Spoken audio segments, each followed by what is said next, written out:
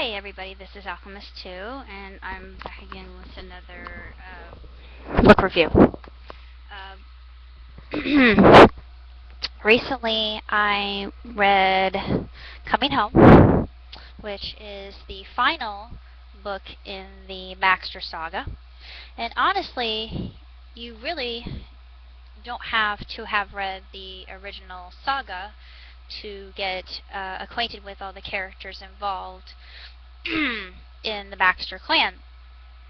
Now, this book is fairly standard. It's about 302 pages, which includes the author's note and a subsequent book that she will be working on in the future called The Bridge, which is a romantic book, and it will have new characters, and I'm not really sure where it's going to take place because she didn't reveal that much about it in the letter at the end, but I thought that was very courteous of her to have concluded this series in such a way and given her fans a little bit of a heads up.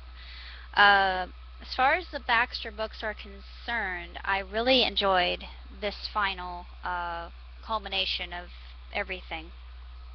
The synopsis is: the patriarch of the family, John Baxter, is turning into a septuagenarian, and everybody from all walks of life, they're all coming together and celebrating. And there are subplots that are occurring as well within the book, and one of them surrounds a young girl named Amy Elizabeth. Her middle name is taken from the matriarch of the family. There's a woman who was the mother of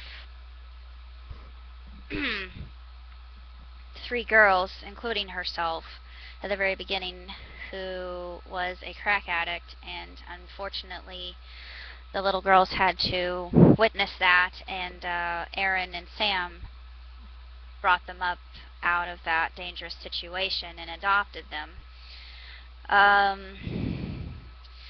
The book itself is very gripping, and it's very heartrending, and it's also very uplifting. At least I felt it was. I thought that it was extremely enlightening, and I learned quite a bit from it because I've lost my mother too, and Elizabeth, she dies of breast cancer, and my mother died of uterine cancer, so I could relate to that part of the tale. And despite the fact that the family deals with quite a bit of tragedy, and there's a huge tragedy that occurs within this book that caught me a little bit off guard, honestly, and got my waterworks going a little bit. They come together as a unit, and their faith overcomes all of this. And as far as all of the Baxter books are concerned, I have to say this is my favorite. I give it 2 thumbs way up, 5 stars across the board. I just think that it's spectacular. It is splendidly written. It's very concrete, relatable, and I think it's written for anybody who's ever gone through a tragedy of this sort, whether it would be losing a loved one to cancer, or however you've lost somebody close to you.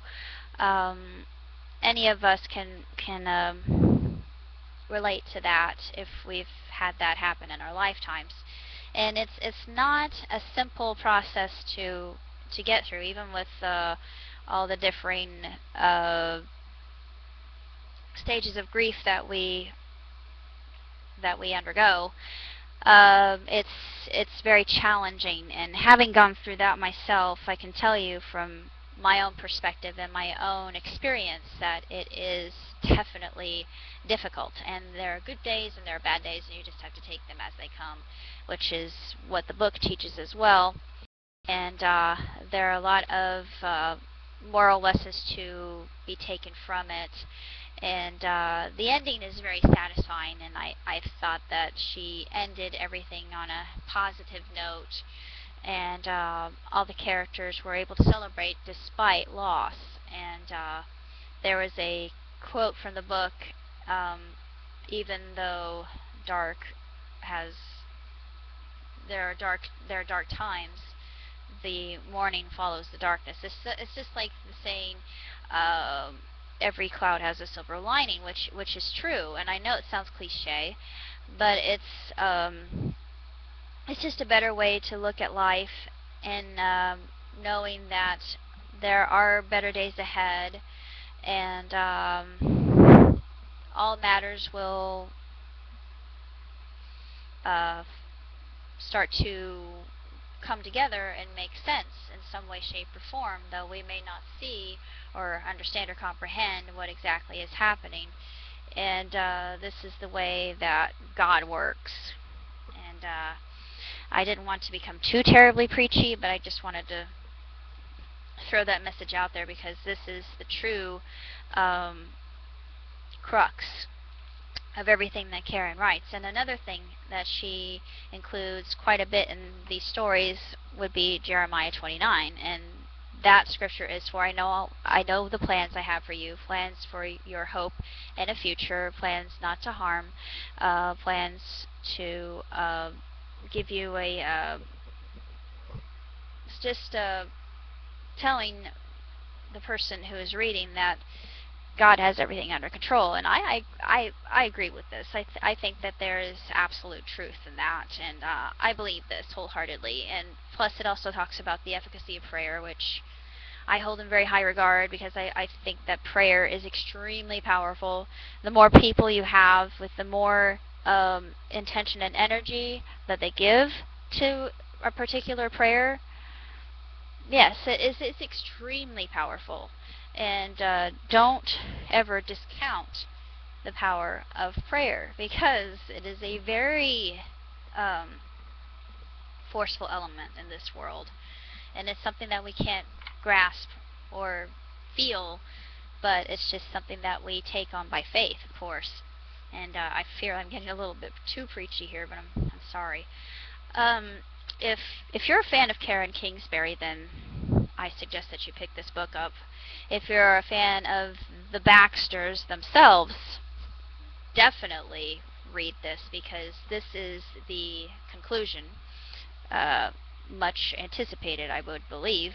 I actually got this on pre-order, because I had been reading the Baxter saga for quite some time, and I read the books, and whenever I had one, I would read one in a day, and then I would go to the next one, and the next one, and the next one, and I forget how many there are out there. But hold on, there would probably be in the leaf in the beginning. Let me see. Let me look. Aha. Let me tell you. Okay, you've got leaving, learning, longing, loving. And you've got redemption, remember, return, rejoice, reunion, fame, forgiven, found, family, forever. And it doesn't have the take 1, take 2, take 3, take 4. Yeah, there they are, above the line. Take 1, take 2, take 3, take 4. And then, actually, this is mentioned as a standalone title, although it could be also included within the Baxter series. And of course, she lists the bridge as coming out in fall 2012. So I'm definitely going to put that on my list as something that I can look forward to and pre-order. I think it's the best of all the Baxter books, and I just think it is absolutely phenomenal. It's just astonishing, and I really think that Mrs. Kingsbury has the Midas touch when it comes to writing. She just puts things together in such a way that they are relatable, and that you can sympathize with these characters, and I think that's what makes her books truly incredible and unbelievable and uplifting and enlightening. So if you have read the past book series, I would certainly pick this up, and you can pick it up anywhere, wherever books are sold. So maybe you'll enjoy it. Maybe you'll find a new author that you like, or in this case, an authoress.